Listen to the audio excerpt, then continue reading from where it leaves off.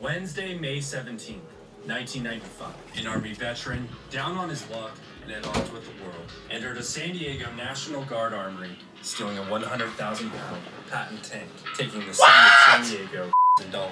What? Dealing Nelson yet another blow to his already Bro, this dude cannot win, bro. Holy shit. Holy cow, bro. This dude cannot win. Fuck. What it is, what it do, it's your boy JSK Reviews, back with another banger. Listen, today, another Popo Medic classic, bro. Another Popo Medic classic, bro. You already know, based off the first Popo Medic video I did, I ain't even gonna lie. The Army Rangers versus the Crips video, bro, not only did that video do tremendously well on my channel, but this dude Popo Medic, the way he like narrates his stories, bro, it makes me want to react to him even more. But y'all know right now I'm a Popo Medic fanboy, dude. I'm a fanboy right now. Every time he drops a video, I'll try to do a reaction to it, just because I love like his commentary. Like he kind of like brings like this kind of like documentary, like hood docu-series vibe to his channel. You know what I'm saying? And it make me just want to talk about it, make me want to watch it, it makes me want to give y'all my raw reaction. Because when I'm not recording and I'm watching these videos, bro, by the end of it, I'll be wishing I recorded. So I'm gonna try to do all his videos. Shout out to him again, man. We don't know each other at all, but this dude, his channel is special. It's something special. Now I ain't gonna lie. I can see him hitting 1 million by the end of middle next year or some shit like that. Like he's official. But anyway, before we get into the video, I do want to say shout out to all the returning subscribers. Shout out to all the new people, you know what I mean, showing up. Hopefully, y'all find something y'all like, y'all decide to stick around for a little bit. Hi, y'all. What up, Sarabi in the cut? So look, we're gonna get straight into the video without further ado. Like, comment, subscribe. Let's get into it. Let's go. Look at me, I'm on. Look at me, I'm on. Look at me. Wednesday, May 17th, 1995.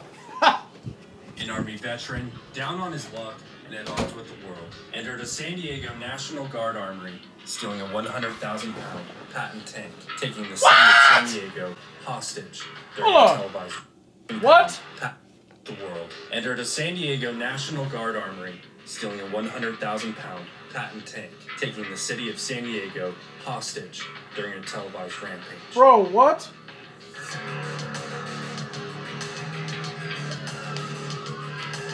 And after desperately running out of options, authorities requested the assistance from the United States Marine Corps, requesting a Cobra Attack Helicopter to respond and take out the tank.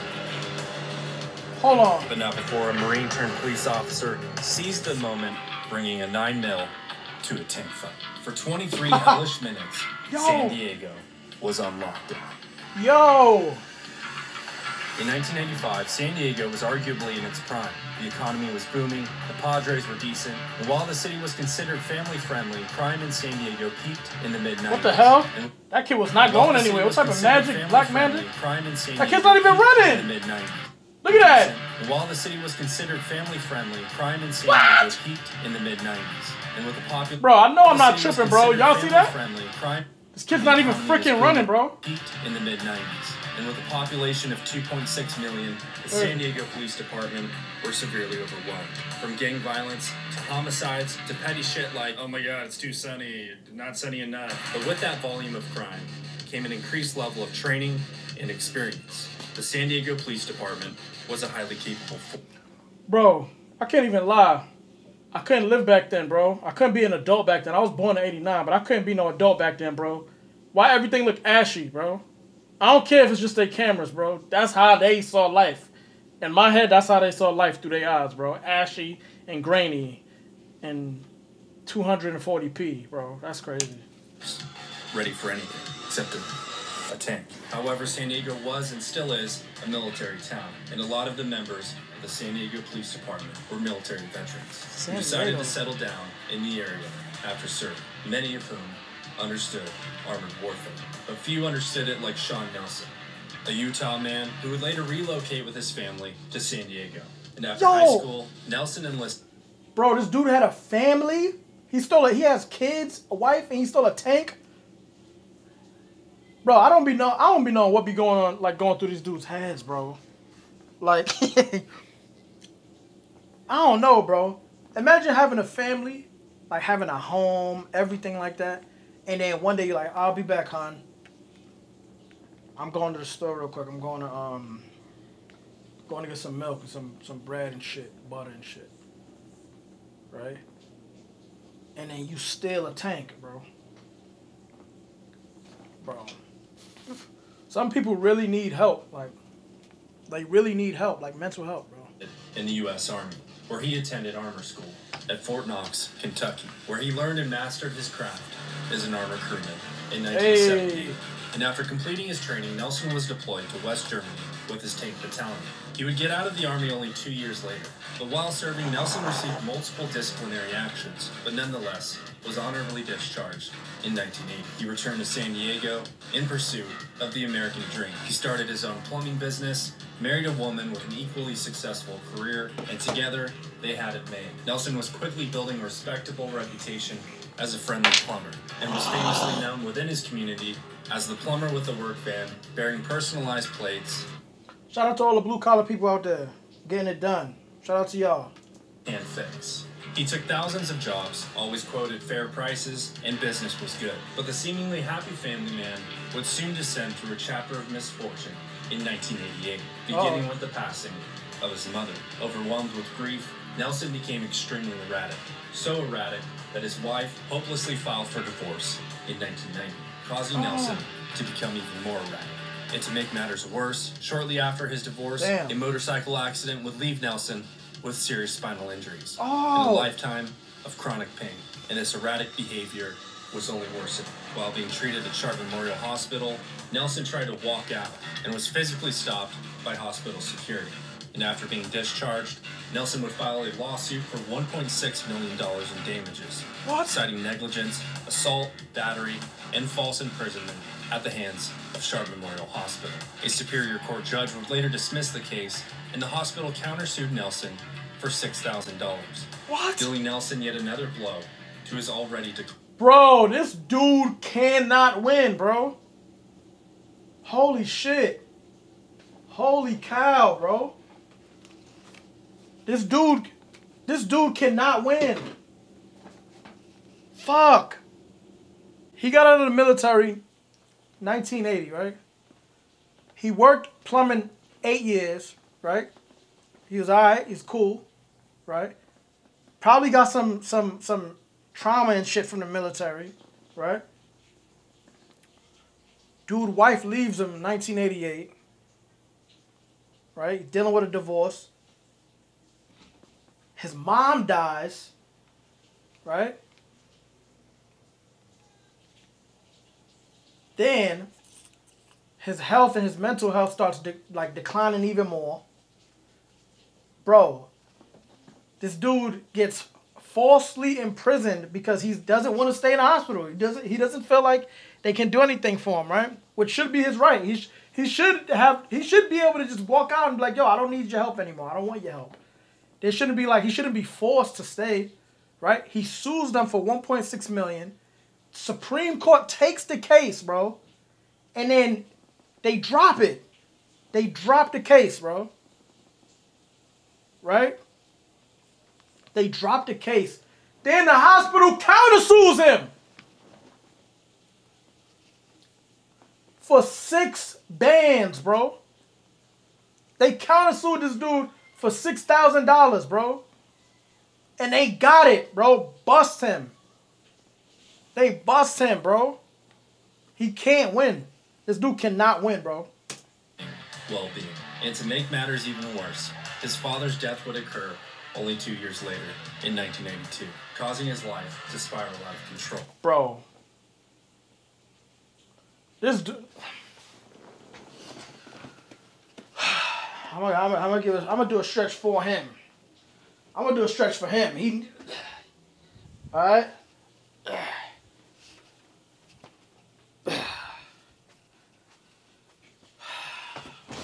This dude cannot win, bro. He's taking too much L's. Shit. And he turned heavily to drugs and alcohol. The feelings of hopelessness, desperation, coupled with a vague opinion that pain and misfortune predominate the world, the blue-collar optimist became a pessimist. Damn. By 1995, Nelson would become a shell of his former self after his tools were stolen out of his work van. Oh my. Oh my. Oh my God. Bro, what's that dude in the Bible that God took everything from him? Bro, God took everything from him and said, hold on, who's this dude? Dude in Bible who God took everything from and said still be a supporter of him.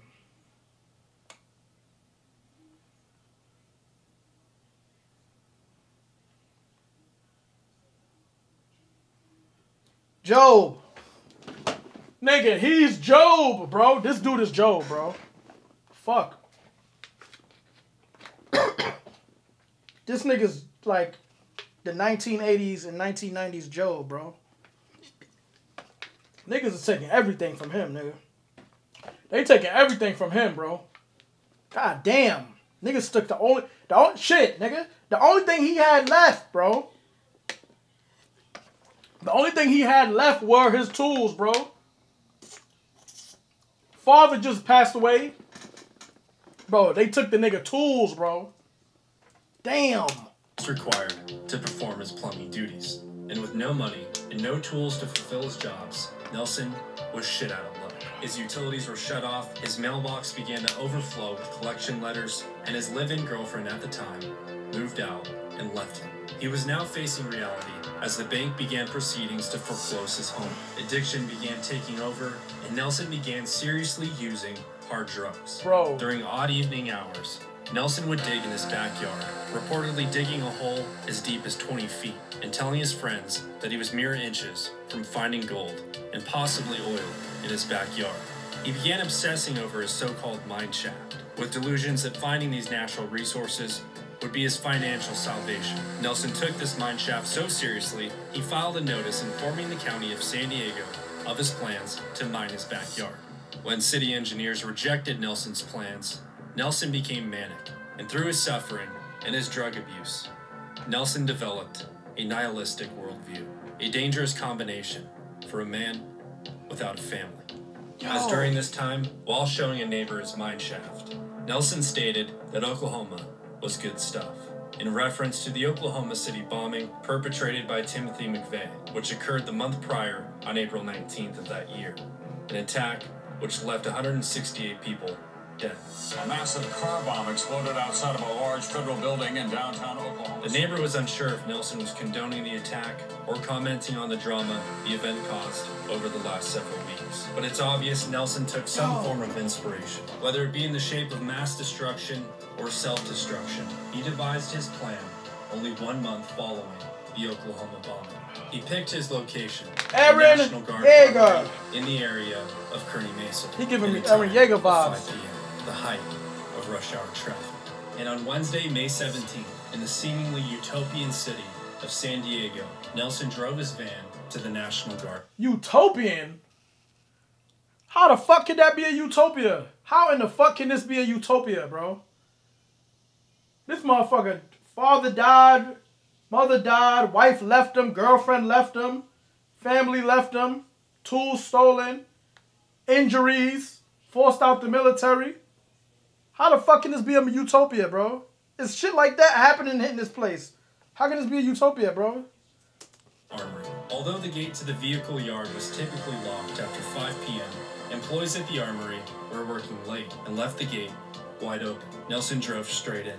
Guardsmen stared at the van bearing the license plate, "Can't fix," and only assumed Nelson was supposed to be there, as he looked the part of some sort of repairman, until he climbed down the hatch of a 57-ton M60 patent tank and fired it up.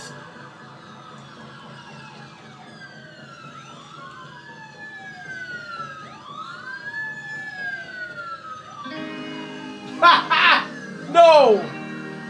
Bro, it's not even funny. I'm not... Look, This is not, look at her. She don't know what the fuck going on, bro. This is not funny. I'm not laughing at the fact that there's a dangerous 57-ton tank driving through the streets. I'm laughing because how did he get that? How was he able to get that? Son, look, she walking, she got her head on her phone like, what, is that a phone? They didn't even have phones back then, did they? Damn, he whipping that bitch too. I saw you singing in a photograph. You hear the music? But I never Yo. learned your name. Like at what? I want to know. Like at what point did people realize like, yo, there's a tank in the street? Like when did the first cop see this, or like the first detective see this shit, bro? Then it wasn't long after in love, and now you feel the same. Bro, he driving through a dealership? So you told me, come on over. The tank. Yo. And the world was turning slower. Yo. I can't explain. Bro, he's driving through the suburbs. 30 miles per hour. Nelson's 100,000-pound tank plowed through dozens of unattended parked cars, even coming within feet of knocking down one resident's house. And I always will do right by you. Yeah. He put that bitch in reverse.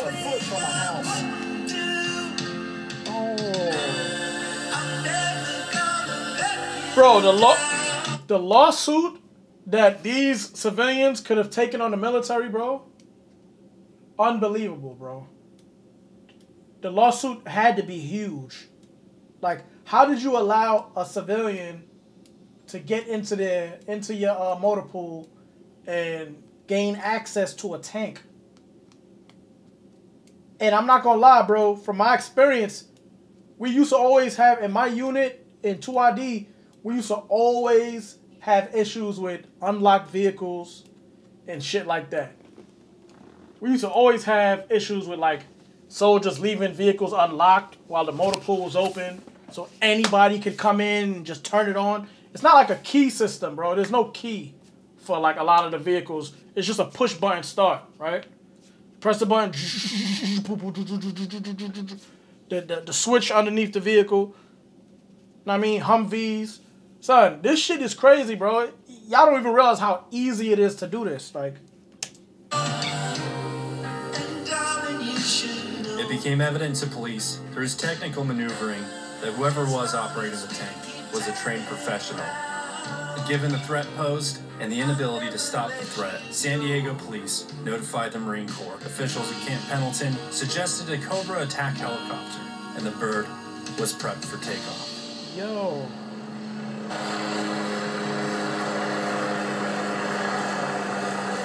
Bro, this is ridiculous. Y'all have no idea how ridiculous this is, bro. Nelson made his way northbound on Convoy Street before heading west onto Balboa Avenue. He entered the 805 freeway, heading southbound toward the 163 split. And while on the 805, he attempted to knock down a pedestrian bridge. And after multiple failed attempts, he eventually gave up. He made his way onto the 163 near the exit of Genesee when he made a sudden abrupt turn toward oncoming southbound traffic. Oh, nah. Putting the lives of hundreds of innocent civilians in jeopardy. But while crushing through the center median, he disabled the left track and hung the body of the tank atop the rubble. This nigga's a dickhead. Realizing how close he was to crushing oncoming vehicles, officers surrounded him and began scrambling with ideas on how to stop him. You gotta get that dog the fuck out of here before he squished. You gonna try to let a San Diego police attack officer dog Paul Paxton, on a tank? gunnery sergeant at the time with the Marine Corps Reserve, leaped onto the hull of the tank and opened the hatch. He called down to Nelson and ordered him to surrender. Nelson looked up, ignored Officer Paxton, and continued lurching the tank back and forth in an attempt to free it. 3 other officers rushed in to assist Officer Paxton, including this guy right here, who looks like Chunk from the Goonies. The officers ordered Nelson to surrender, but Nelson continued to ignore them and Nelson continued G'd up. throttling the tank. Police were left with no other options, as the risk of him freeing the tank and mowing down oncoming traffic was far too dangerous. Officer Paxton fired his weapon one time, striking Nelson in the shoulder. Nelson collapsed, and officers rushed in to secure the scene. Damn. Damn, Nelson. Damn, Nelson had a hard life, though. Nelson was tired, ironically transported to Sharp Memorial Hospital, where he later succumbed to his wound. Oh. And on May 18th, at approximately 2:30 a.m., the tank was removed from the freeway. Miraculously, nobody else was hurt during this incident. The story shocked not only San Diego residents, but the nation alike. And debate soon followed as to whether or not police were justified in using lethal force. The question is there something else they could have done? One of the officers who ended up jumping on top of that tank to stop the chase. This cop operated a tank during Desert Storm. I know people look at it as a vehicle or a tank. That was a moving weapon. That was the biggest weapon on the loose in the city of San Diego yesterday. Why wouldn't they mace him? Why wouldn't they do anything? They shot the guy and left with no answer. There's one thing that goes unmentioned in this story. Sorry, all right. This dude was driving a 57-ton fucking cannon on wheels, bro. He almost drove into residents' cribs. He almost killed people. He was about to drive into oncoming traffic to possibly, most likely, flatten people, kill them, like remove them, completely delete them, bro. And y'all crying for this dude, talking about, oh, is there anything you could have did? No, there's not. That's a fucking cannon, bro. That's a tank, bro.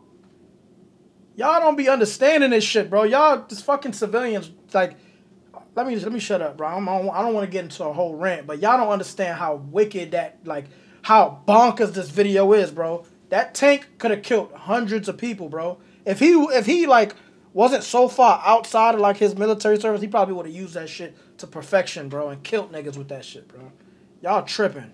Given the facts and circumstances, his discontent for Sharp Memorial Hospital and his history there as a patient, the fact that his tank stalled near Genesee on the 163 may not be a coincidence. From my experience working on an ambulance in San Diego a long time ago, Genesee is the 163 exit to Sharp Memorial. The hospital property is less than a few hundred yards from the exit, and his tank stalled fronting the hospital. It's not impossible to imagine that's where Shawn Nelson was heading.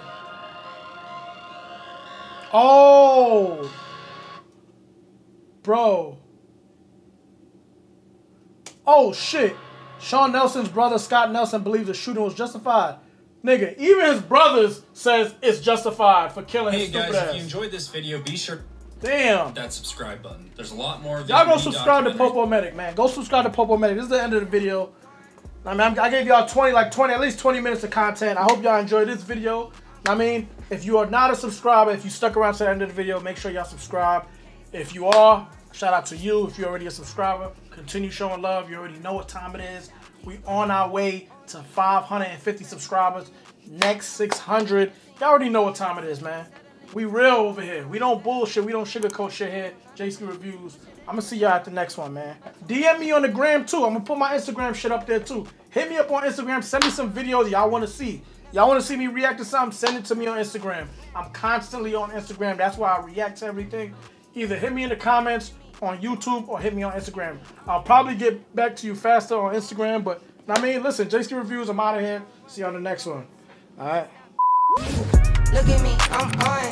Look at me, I'm on. Look at me, I'm on. Look at me, I'm on. Can't stop, keep going. Can't stop, keep going. Can't stop, keep going. Can't stop, keep going. Look at me, I'm on. Look at me, I'm on. Look at me, I'm on. Look at me, I'm on. Can't stop, keep going. Can't stop, keep going. Can't stop, keep going. Can't stop, keep going. OMG, I don't get pressed. Look at me.